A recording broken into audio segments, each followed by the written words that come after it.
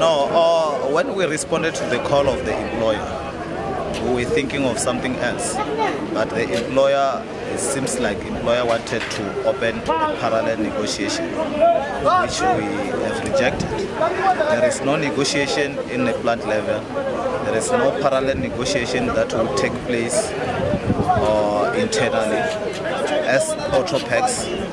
Then what we are doing now, we are sending them back to the center structure where the negotiation takes place.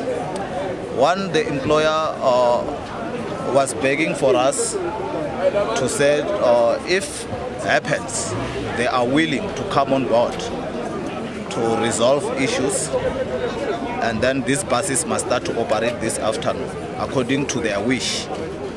But we thought that as somebody who is dreaming daylight, because if they were willing to sack, they were part of the negotiation from the beginning, and they should have influenced other employers of their feeling, so that we settle this even before this situation emerged. But so far, employers was trying to convince us that if these workers can go back to work today, this afternoon, then these workers, they may come back to us and negotiate something better.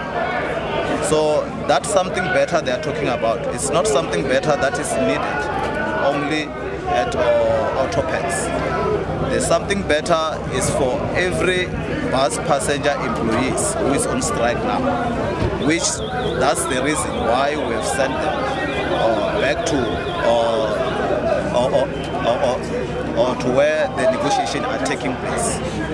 Because remember that for us to open a parallel negotiation, we will be selling the whole country, and we don't want that situation. We need each and every employer, as we are calling to all those employers who are willing to sack. Those employers know the structure where they must go and sack it. Because we have an employer organization, and of course they must submit to their employer organization to say, look, we are ready to settle.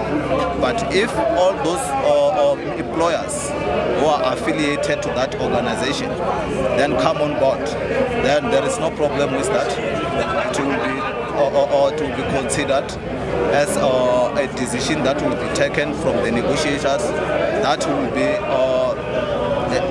a situation whereby a negotiating team from both unions consider if there are any progress.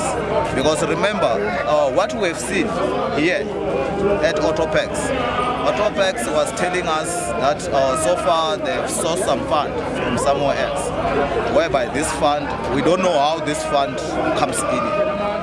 So we didn't even want to entertain the issue of the money that they have, because as we have said, the strike is not only about the money. The strike includes the employment condition. So yes, of course, we rejected anything that they were telling us. We are not willing to negotiate in a plant level.